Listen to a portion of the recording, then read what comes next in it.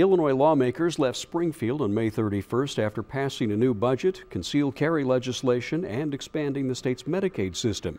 But they'll be back in town later this month after failing to agree on how to fix the state's massive public pension problem. This is a special edition of Illinois Lawmakers. And we begin the program with State Representative John Bradley, Democrat of Marion, the Assistant House Majority Leader and Chairman of the House Revenue and Finance Committee. Good to have you back on the program. Great to be here, Jack. Thanks. The governor has called the House and Senate back into special session on June 19th to take another run at trying to solve the state's pension problem. No success at the end of the session. Where do we go from here? Well, the House passed 5 pension bills, my recollection. The pension system is unsustainable. It's going to collapse at some point. We're attempting to keep the defined benefit plan, which is a better plan than most of the rest of the world has. But it is a difficult situation, not one that people in our generation created, but one that's been going on for decades, and it has to be resolved. I'm the son of teachers, and yet I'm also the chairman of Revenue and Finance, and the pension issue has to be resolved or there won't be any pension for anyone at some point in the future. Speaker Madigan, of course, passed a comprehensive pension plan at near the end of the session. The Senate passed its own version that was backed by the unions that are represented in all this. The Speaker's plan went over to the Senate and it was dismally defeated. And now you've got this staring contest between the two chambers. Yeah, oftentimes on big issues, and this is not unusual, sometimes with the budget, sometimes on an issue like the pensions, there'll be a lack of reconciliation between the House and Senate. Eventually that will be resolved. There have been proposals that have been sent from one chamber to the other. At some point there'll either be an acceptance of that proposal by the other chamber or some kind of reconciliation. We did that with the budget this year, where we had competing ideas of exactly what the revenue was. We went back and looked at it, came up to a reconciliation of those, and were able to pass the budget through both chambers. If you had to look for an area where the two houses could come to some kind of agreement and still save some money that will keep the pension system solvent, what would it be? Well, that's the $80 billion question, Jack. And so the House passed a bill which goes further than the Senate bill. The Senate bill passed a bill which relies on a concept known as consideration or offering choices. At the end of the day, though, what we have to remember, at the end of the day, the courts are going to decide this. So whatever proposal goes out of both chambers and is signed by the governor, it's still ultimately going to be the decision of the Illinois Supreme Court as to what happens. The governor was in the same situation last year and called everyone back in August, and there did not appear to be a roadmap for that. As we talk, there doesn't appear to be a roadmap. This doesn't work. It's all showbiz and politics, calling back the legislature without any plan or without any process in place. The work needs to be done, and then when you get the work done, and you get an agreement in place, and you get a concept and a notion, and you take a leadership role, then you call the legislature back and ask for official action. But you can't just call the legislature back for the purpose of media attention or showbiz. It's a waste of taxpayer dollars. The predecessor governor, Rod Blagojevich, tried this many, many times, and it doesn't work. So your sense would be one of diminished expectations for June 19th? I'll be there. I'll report to duty, but it's time for the governor to take leadership and not simply call special sessions. A budget was passed with Democratic votes in both the House and Senate, $35.4 billion. Is that sustainable given the current situation? Yes. In fact, I think it's still probably a conservative number. We've been able to pay about $3.5 billion of old bills as a result of the April surprise that took place with increased revenues in the state. We have another $1.3 billion of old bill payments built into this year's upcoming year's budget. So as a result of the efforts that began in the House Revenue and Finance Committee last year between Representative Harris and myself, and keeping the spending down and having revenue estimates that made sense, we were in a position where when we got extra money, we could pay old bills. The House Republicans and Senate, they basically say you've got a bill there that's got $2 billion worth of new spending in it, and the situation is still pretty sad. We paid old bills, and when you go into the agencies and you talk to the agencies, there's not a lot of new spending in those agencies. If any, education, we restored the transportation funding for downstate school districts. I don't consider that a new program. I consider that honoring a promise that was made before. So the Republicans participated up to a point. They participated up to a point. We made significant attempts to keep them in the budgeting process throughout the end, welcomed their participation, wanted their participation. And we asked for responses to proposals that were put out there, and we never got one. So we went forward and passed the budget. At this point, one of the other big issues that was accomplished, you were one of the lead negotiators. You were the lead negotiator on the new fracking bill for the oil and gas industry in the state. That was one of the success stories. And for the environmentalists and for the people of Southern Illinois and job creation and the men and women, working men and women of the state. I was part of a team that worked on that. There was tens of people involved in the negotiations at any given time. We were able to forge a historic coalition of environmental groups, Sierra Club, NRDC, Environmental Law and Policy Center, as well as the oil and gas industry business, the AFL-CIO, the Illinois Farm Bureau, the Attorney General's Office, Department of Natural Resources, Environmental Protection Agency. It was a historic compromise, creates the strongest regulations in the United States for the regulation of horizontal hydraulic fracturing. It's already taken place in the state of Illinois. So without these regulations, our environment and our communities are not protected. With these regulations in place, we have the most significant protections in the United States. And yet to close, we still have a number of counties that are trying to opt out of this. There are still people calling for a moratorium till we know more. Well, the counties that are opting out of it are, for most part, not affected by it or minimally affected by it. And so we have traditionally, the state has throughout decades controlled the regulation of natural resources within the state of Illinois. The attempt by areas not affected by this potential job creation to regulate is an attempt to grab authority from the state of Illinois. Also, I'll say municipalities can ban it currently under the current law. Representative Bradley, we're going to have to close on that note. Thanks very much for your participation. Up next on the program, we will hear a Republican perspective on how the session finally wound down this spring.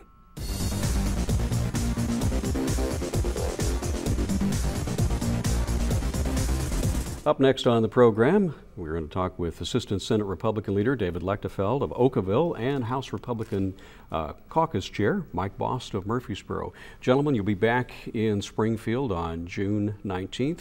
What's going to happen? You know, I don't know that anything's going to happen.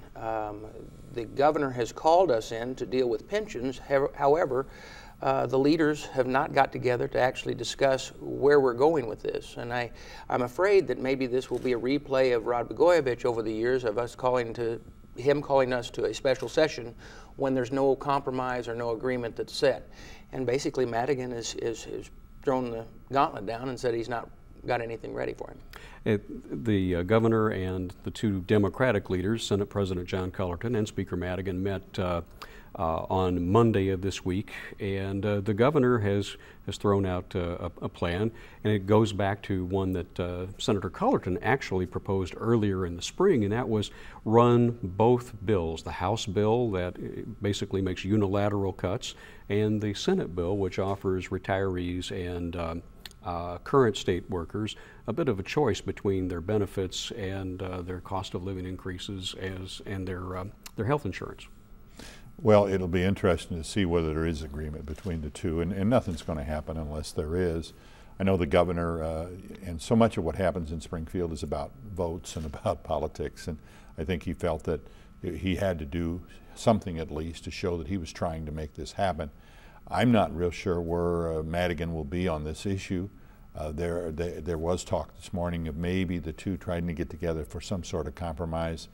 You know, again, if not, then we're up there for no reason at all. Well, let's talk about the actual mechanics of this. This was something that the Senate President did put forth a little earlier, but it went off the rails because there was some opposition to it from some of the Republicans. Sure. They wanted more. You wanted more of the savings that the House plan would right. Would do. And though I didn't support the plan that went over from the House, the Senate plan, the argument is that it does not generate enough in savings. About $48 billion is what they're talking, and everybody says that's quite high. They don't even believe that they will get that out of it. Based on that, with the overall 120 billion that we're in debt, yeah, their concerns is it doesn't reach it, or what it does is it does just exactly what and I don't like to use this term, but kick the can down the road, and somebody else will have to deal with it in the future. But the Senate plan is a far more politically palatable plan. Correct. Because all of the public employees unions basically got behind that and negotiated that with the Senate president. It would be a lot easier vote for the Democrats and the Republicans. Sure, and I agree that it would be an easier vote. The question is, does it cure the problem? Well, there's no question. You know, Cullerton is basically saying this plan is one that will meet the constitutionality. I'm not real sure why it would make a difference as far as the Constitution is concerned if employees are giving a choice between two bad choices. I don't see the difference.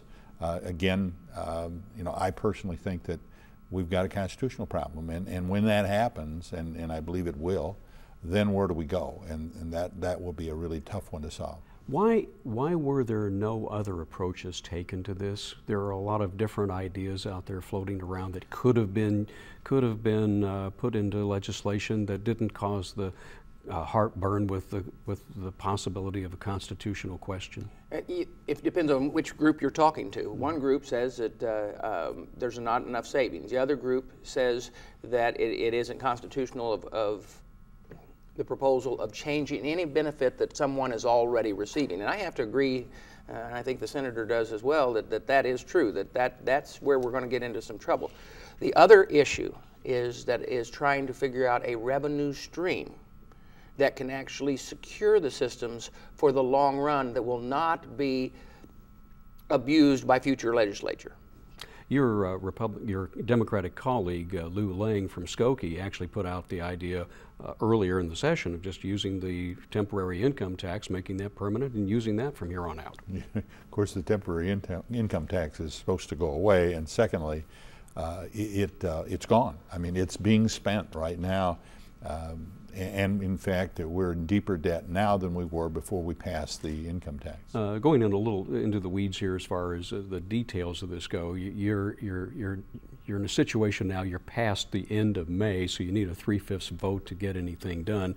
I understand that there's one wrinkle of this, that they would postpone or push off the effective date of whatever pension plan they pass, if they pass, to June 30th of next year, so that you don't have to get the super majorities in either House of the Senate. Well, the problem with that is that we balanced our budget based on some savings that the pension plan would, by passing some sort of pension reform, would actually make the budget work. Of course, we did that last year, and that's the problem that keeps occurring. You can't, even though we project what our revenues are going to be and try to work off of that and what our expenditures are going to be, if we don't find a cure for our pension payments, the budget doesn't work. It doesn't work for higher education or elementary Anywhere. And secondary public safety. Anywhere. Speaking of the budget, the budget is roughly for operations around $35.4 billion. It passed out of the House and Senate on Democratic votes. Republicans said they were shut out. The Democrats said, well, you didn't come back with a counter proposal to what we put on the table. No, actually we did. We were actually in the negotiations with them until about 3 weeks prior. And what occurred was, and specifically with higher ed appropriate, we were working in the higher ed appropriate, we began to watch the line items and we began to see, well, members' initiatives is what you would call it if it was your district. We, on the other side, when it's not in your district, we call it pork. And way too many pork projects began to show up. So when we called them out and said, you're reducing this particular, as I said, we were dealing with higher education. You're still reducing the budget for SIU, but yet you're showing this project, and then we would call that line item out. Well, once we started calling the line items out, we were no longer invited to the meetings. So then when we came to the floor, it was, oh, well, we were working in a bipartisan manner. Well, we were until all of a sudden we started catching them at what they were doing. You know, you and I have talked about this a lot, Jack, not only on television but privately. The fact that for a long, long time the state was headed in a direction that was almost going to bring us into bankruptcy. This budget that we do this year doesn't really do anything but just push this down the road. The budget, we will spend in next year's budget $1.5 billion more than we spent in last year's budget.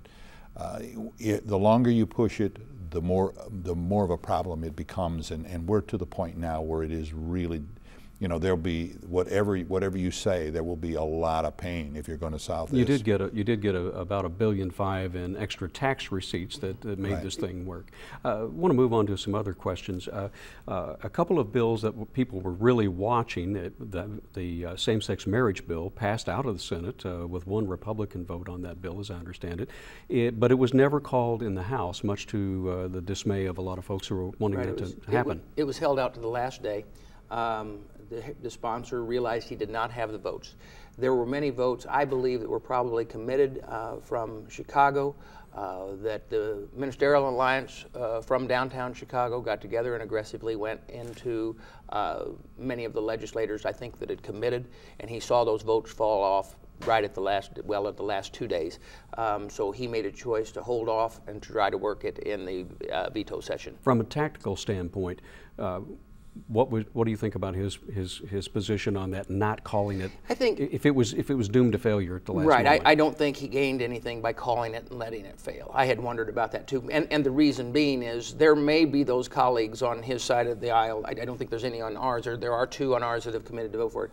But basically, his situation is that the districts that they have are swing districts on this issue, and he basically gave them an out and said, you know what, let us put our votes together before I ask you for that vote. There's also the question of an expanded gaming bill that seemed to be going somewhere until about 3 weeks till the end of the session, when the House sponsor stepped off of that bill because of some concerns, and really you had, I believe, some Cook County wanted a share of some things. The city of Chicago wanted a smaller tax rate on it. When did the wheels come off?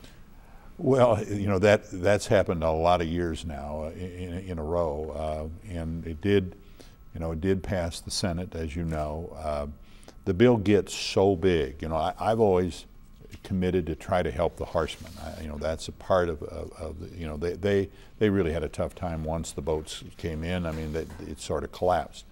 Wanted to do something to help them. There are some things in this bill that would, but then the bill seems to grow. Everyone wants a piece of it. You know, there are supposed to be certainly the Chicago casino, and then 5 other casinos, and then of course the racetracks, and it just keeps growing to the point where everyone wants a piece of the action, and now it has gotten so big that you know, I'm going to guess it'll be brought back, certainly maybe in the veto session. Whether it finally passes is hard to say, but it is a very difficult one because it is so big. We're going to be talking in the next segment about concealed carry. That was one that a lot of downstate lawmakers have been wishing for a long time, working hard on the bill. Yeah, I've worked on it for 19 years. Both the senator and I watched several colleagues pass away over the years that have worked on it. I can remember late Terry Deering, how important it was to him. We actually came up with what I think is a sensible bill. It's been sent to the governor. Will the governor veto it? I don't know. There was more than enough votes to override his veto on this one. In both houses. In both houses. And it is a case where we are on a deadline, and so I think we're going to see something. Something by July 9th at least. Has to be. All right. Gentlemen, thanks very much. We really appreciate that. Up next on the program, more details on that concealed carry bill.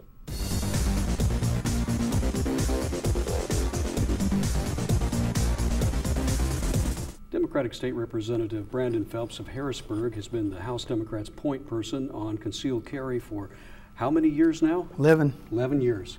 And finally, after 11 years of work and a court decision in your favor, the bill is now on its way to Governor Quinn's desk. For our viewers, what exactly is going to be in the concealed carry law as you know it? Well, Jack, first thing, I'm just so proud to be part of history, you know, with this bill, because no one ever thought it was going to pass Illinois. But this is House Bill 183. It is the concealed carry law. Hopefully the governor will sign it. You have to be 21 years old. You have to have a Ford card to be able to apply. There's a fee in there of $150, which is $30 a year for 5 years. I think that's a very cheap price to be able to protect yourself and your family. 16 hours of training, but what we did is put 8 hours of credit for veterans, and also if you took the hunter safety program, we give you another 8 hours of credit for that training. Preemption on everything to do with handguns, so any home rule ordinance is thrown out. So that's ammunition, transportation, the registration of a firearm. That was very important, and a shall issue. It's a shall issue bill, and that was real important as well. That was the big bone of contention at the end, because Chicago was still working very hard, and Cook County working very hard to have some sort of ban on handguns, some sort of carving them out, so to speak. We wiped that away, and we just don't think that was fair for the law-abiding gun owner, because Jack, up in Chicago, the people with the guns are the bad people and the bad guys. So we just want to be able to protect ourselves from them. One of the more interesting things was a turnabout for House Speaker Mike Madigan. The Speaker has never been a fan of guns over the years, very much like his Senate colleague, Senate President Cullerton. What changed his mind? The court decision? I think it was a lot with the court decision. I don't think anybody ever realized we were going to get that kind of the magnitude of that court ruling, you know, a mandate that would say that Illinois has to get something done, that Illinois' ban on concealed carry was unconstitutional. So I think that was the driving. He was the driving force on this, and I want to thank him for that.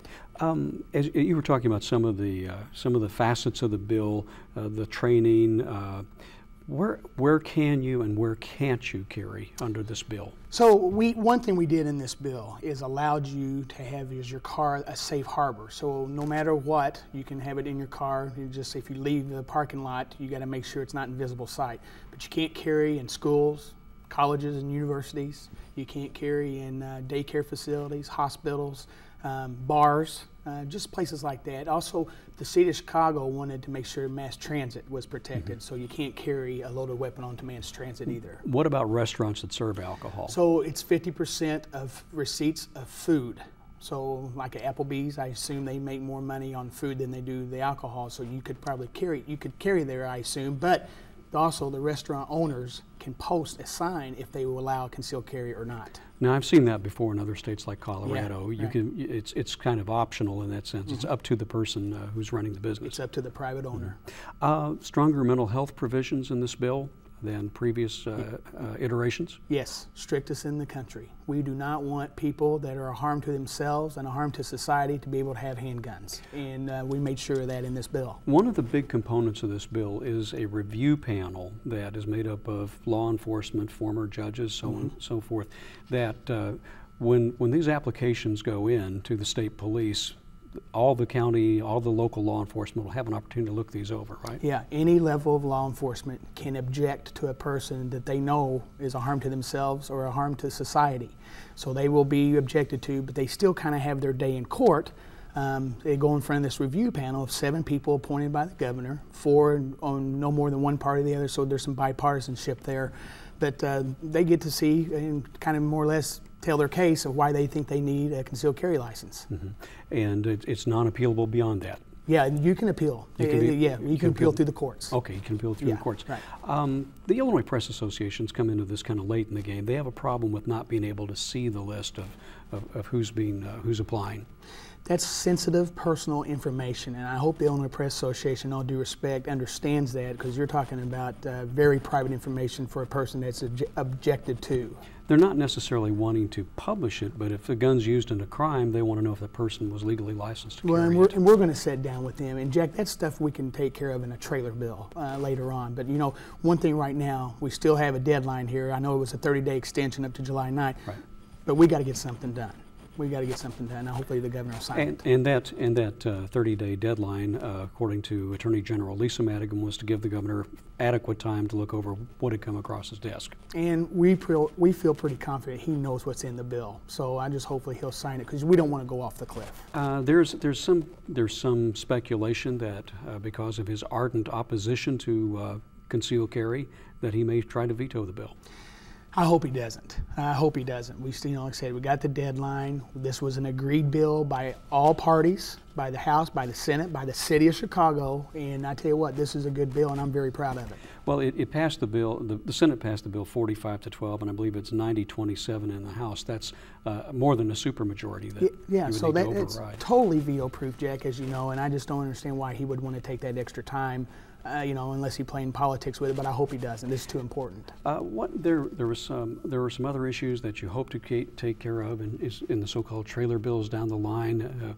What are some of the issues still outstanding that you would like to see done? Well, I'd like to get that hours of training down. I mean, it was nice to get 8 hours credit for some of those programs, but I'd like to get the training down a little bit. I also would like some of the prohibitive places that you can't carry. I want to kind of work on that too, but that's something we can do later. What about reciprocity with other states? Absolutely. I'm huge with reciprocity.